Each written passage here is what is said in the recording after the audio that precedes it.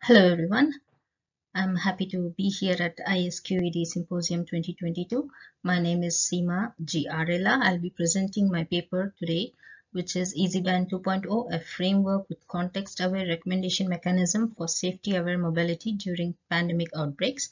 My co-authors on this paper are Dr. Ajay K. Tripathi, Dr. Saraju P. Mohanty, and Dr. Ilyas Kugianis.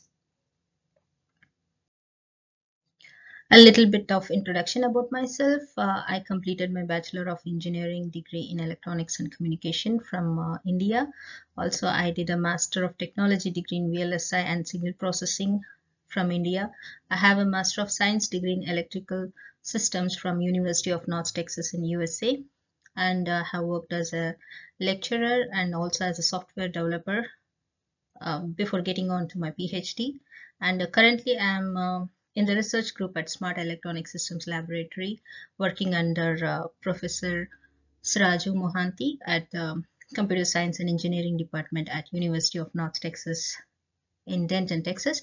My area of research interests are Internet of Things and its applications, smart tourism, and collaborative edge computing.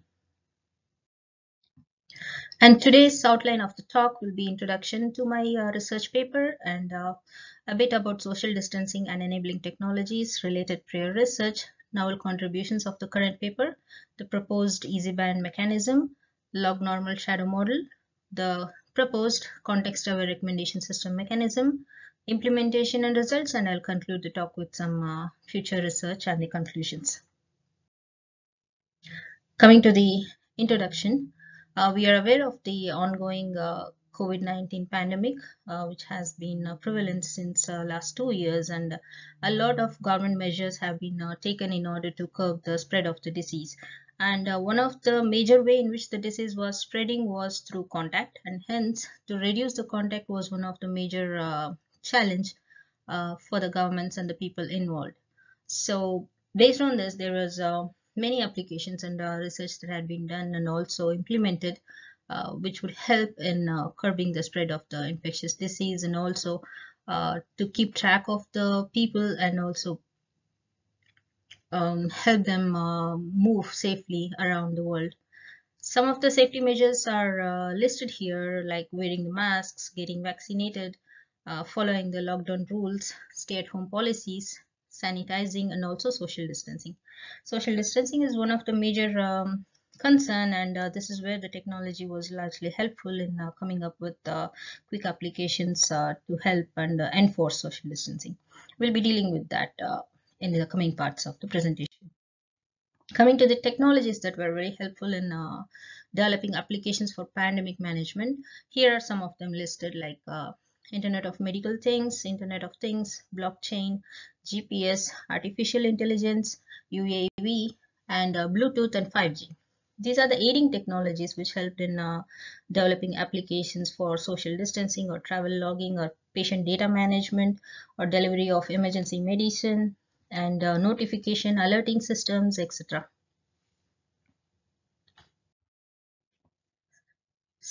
Coming to social distancing, like I said, social distancing was one of the major challenge to ensure that the disease was not spreading rapidly. Uh, some technologies, wireless technologies that helped in developing applications for social distancing are Wi-Fi, Bluetooth, and GNSS, RFID, and Zigbee. Other technologies were also used where image and visualization was involved. When we are looking at social distancing, we wanted to come up with a lightweight model that was low cost and low power consuming, also easily deployable to handle the situation. Because if you consider the image-based technologies which rely on the video streams, then it requires intense processing and memory and power, etc. Coming to some of the prior research on this applications that are about social distancing are listed here.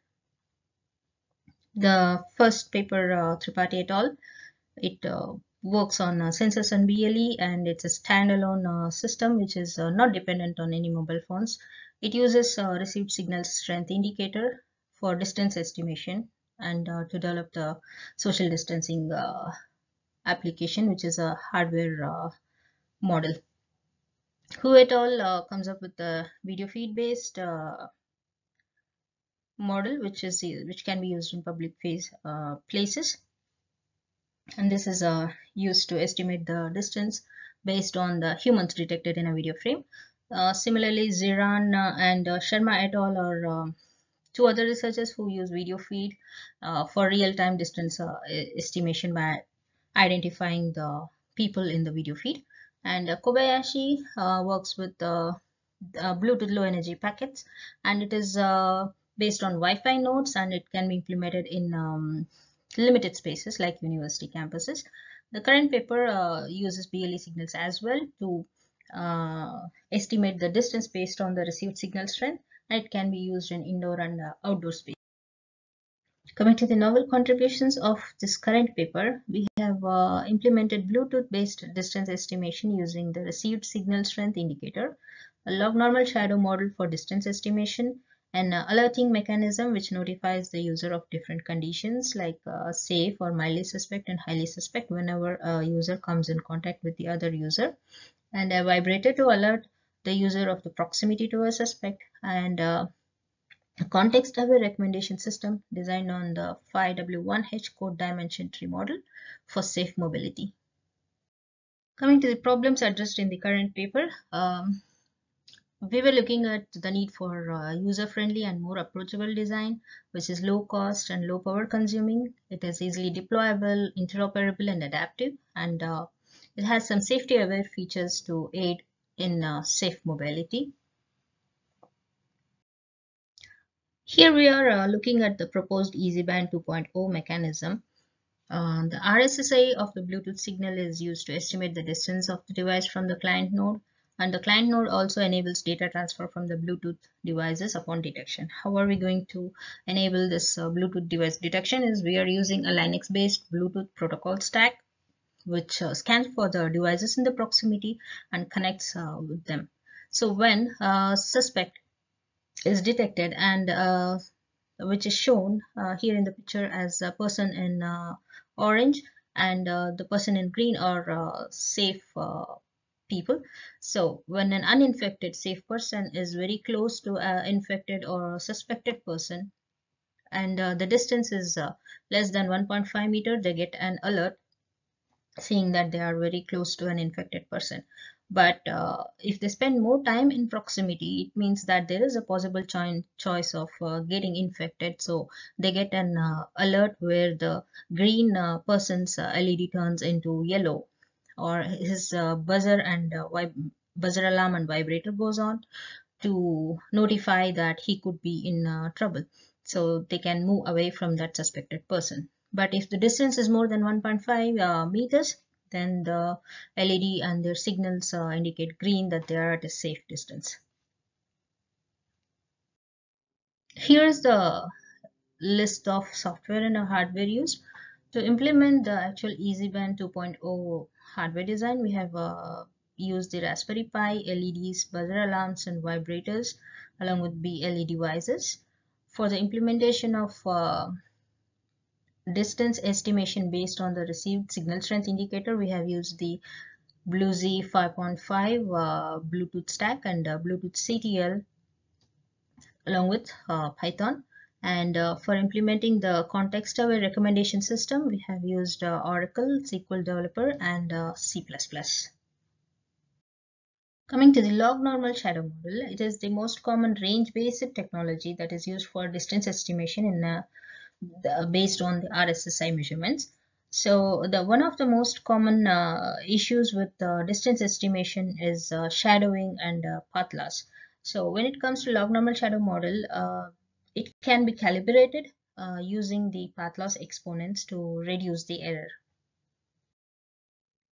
In this slide, we can see the equation for the log normal shadow model, where n is the path loss exponent which I was talking about, which can be controlled to reduce the error in the readings. Usually, the signal strength is affected by three phenomena, which is called path loss, fading, and shadowing. Shadowing is the loss of signal due to some obstacle between the transmitter and receiver, which is likely to happen in outdoor and open spaces. And by controlling this path loss exponent, we can actually reduce the minimum mean square error in the readings. Coming to the context-aware recommendation system, recommendation system like this finds applications in fields like e-commerce, e-learning, tourism, Internet of Medical Things, and many other applications in smart cities. Traditionally, there are two types of recommendation systems like collaborative filtering and the content-based filtering. They use two main attributes like items and users. So if we add one more attribute called context to the recommendation, it generates more customized and accurate recommendations based on the situation. So here we are considering the context like user, the people nearby, social situation, location, social affinity, and safe zone for our application, which is based on social distancing and safe mobility. Coming to the proposed context-aware recommendation mechanism, here is the architecture of the design. It includes three modules, like the context-aware module, where the algorithm runs and generates the recommendations. The knowledge base, which is a collection of different data, the user data, the pandemic data, and also the data from the EasyBand. And the management module. The management module is responsible for user registration and user profile generation, etc. So whenever a registered user is detected, and if there is some change, some action item they are requesting, like if the user wants to travel somewhere, based on the location of the request and the location of the destination and also the time and the date of the travel, we extract the information about the place, and we deliver them the best recommendation to travel to that place or not, to whether the place is safe or not, etc.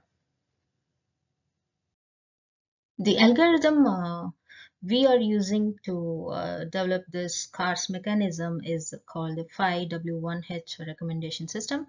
In this figure, you can see the code dimension tree, how a user can access the action item. The action items are divided into travel, tourism, or work, or recreation, like that.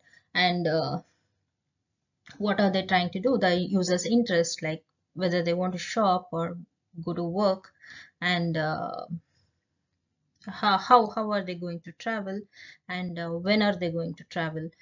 These things are collected, and the data is extracted, and based on this data we will generate the recommendations. The 5W1H recommender system design is shown in this block diagram, where we extract the information, the context information from the user. Like whenever the user requests an action item, immediately the location of the user, the profile of the user, the date and time of request, and everything is extracted along with the action item that they are making a request for. And it is compared with the context knowledge base, which contains all the pandemic data sets and the mobility data sets and the government COVID measures enforced data set. So it cross-checks with all these data sets and extract the relevant information, and then outputs the context related uh, results to the user, which will be like the complete detail of the place and whether it is safe to travel or not. To create the context knowledge base, we have used the following data sets. One is a 100K dataset from Google's community mobility reports, which gives us the mobility of people around a given area. And then a 23K dataset, which consists of all the COVID-19 measures taken from governments across the globe, and a 300K COVID-19 dataset from Kaggle, which shows us the number of cases in a given place. Here is the algorithm that runs in the context aware module where the module is trying to extract information from the context knowledge base. Whenever a user makes a request for an action item, uh, the user's ID, the date, the time, and the action item details are extracted, and these are cross-checked with the context knowledge base. And based on the same location, time, and date, it extracts the COVID data. It also extracts the government measures implemented at that place at that time, and then returns this information in the form of a CSV file. The algorithm too is used for context fusion and context output. So whatever information was extracted from the knowledge base is again cross-checked with the mobility reports database, and it generates the mobility report of a given place based on the user action item. And if the user chooses one of the action item listed here from 1 to 6, it generates a recommendation based on whether it is safe to travel to that place based on the mobility reports. And we have verified the same algorithm with the user input, and once the user ID is confirmed from the database, the recommendation is generated for the user, and it is displayed to the user. And also it displays the current situation, COVID situation, and the government rules implemented, and about the mobility also, and then the final recommendation, whether it is safe or not to travel. We have also verified the distance estimated using the RSSI values over 10 counts, and we can interpret this with respect to the average error generated for a given signal strength. The hardware validation of the EasyBand 2.0 is done using a Raspberry Pi 4 and buzzers and LEDs and vibrators, and same is confirmed by the software, which changes the status of a user when they spend too much time in proximity with the suspected user. Coming to the conclusions and future research, this application what we are proposing is low power consuming, and it is easily deployable. It also can be quickly modified, and CAR's recommendation system will ensure safe mobility during the pandemic. Also, RSSI based distance estimation is very accurate for distances which is less than 100 meters, and this work can be modified under Internet of Medical Things umbrella to work as a case monitoring and a reporting tool. In future, we can do research towards data security and privacy, and also include some user-friendly graphical interface. And that's about my research, and I'm now ready for questions from the audience.